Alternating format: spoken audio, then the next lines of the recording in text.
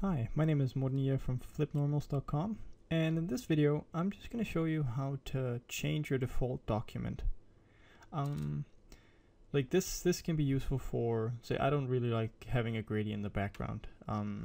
So if you go to document, let's just dock it to the side, and say under range, I've taken away the range so I don't have a gradient in the background.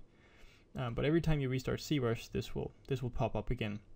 And if you, let's say you for some reason like to have small documents like this, and you always want your document to be like this every time you start up, so you just apply the settings that you want and you just press save as startup doc. So save as startup doc.